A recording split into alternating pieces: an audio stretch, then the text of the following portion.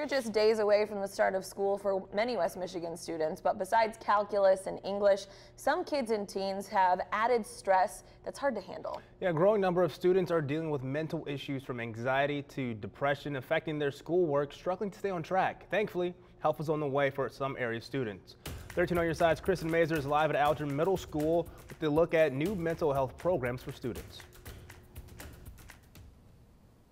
Hey guys, good morning. Yeah, I mean, life can be tough, right? We all remember what it was like to be a teen, from homework to dating to after school activities and sports. They got enough on their plate, right? It really is no wonder that about 20% of teenagers are actually struggling with a severe mental illness. Now, thankfully, there are some new programs starting this school year that can help them stay on track. So joining me now is Kim Barron.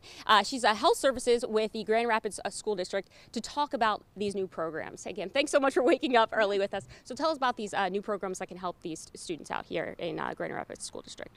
Yeah, so we received a grant through the state to provide 3 mental health providers in 3 of our schools. So we'll have a master's prepared behavioral health specialist in Alger Middle, which is where we are now, and Riverside Middle and City High Middle.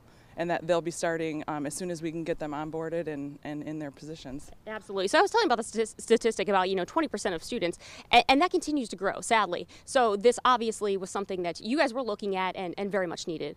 Yeah. We have state data, we have local data to support the fact that students are reporting more and more depression, anxiety, suicidal ideation, and so we were really grateful when the state opened up these funds and provided 3 of the positions for us. So. Great. Well, absolutely great to see these programs and the help that is provided for students. Well, coming up in about an hour, we'll also talk about kind of looking towards the future in the school district and also more programs that hopefully will be to come. For now, we'll send it back to you guys in the studio.